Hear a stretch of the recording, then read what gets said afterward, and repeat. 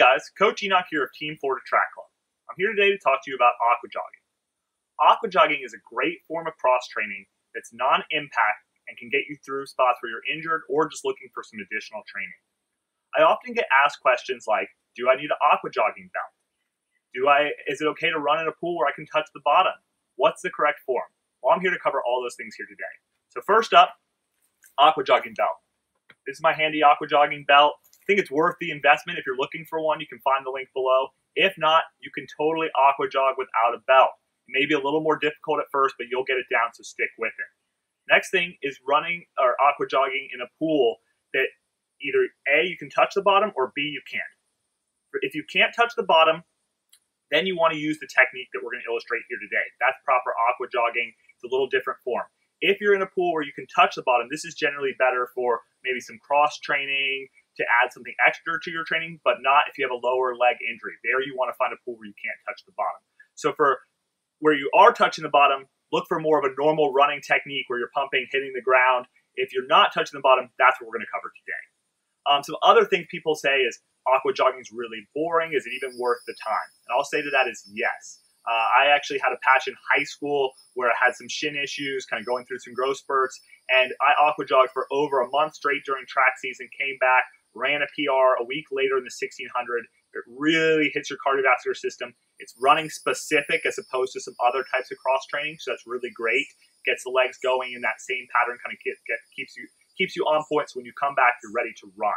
Another thing to make it a little more interesting, since people feel it can be pretty boring, you're in a pool, you're not moving real fast, you're not seeing new things, is to break out some music. That can help.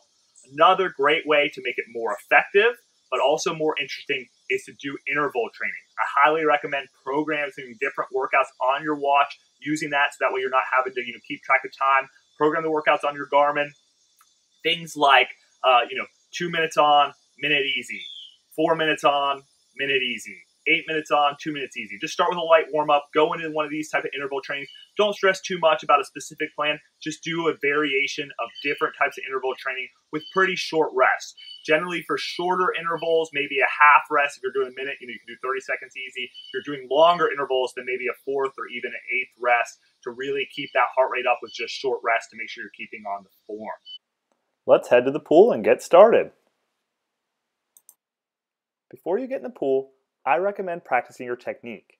You want to focus on working in a circular motion, driving your knee up first and then sweeping down behind.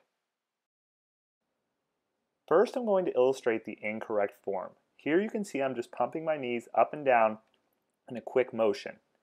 This doesn't hit all the muscle groups and is very easy to do, and you won't get a correct workout. Instead, you want to focus on a windmill motion as illustrated here. You can see I'm driving my knees up and then sweeping them all the way back, more in a circular motion as opposed to up and down. This will really hit the legs, giving you a full workout and making it very difficult. You can see the arms are over-exaggerated, pumping behind. Focus on this movement. Make sure to keep a slight forward lean and point your toes to increase resistance. This will keep you moving forward and make the workout even harder. If you enjoyed this video, please subscribe to our YouTube channel.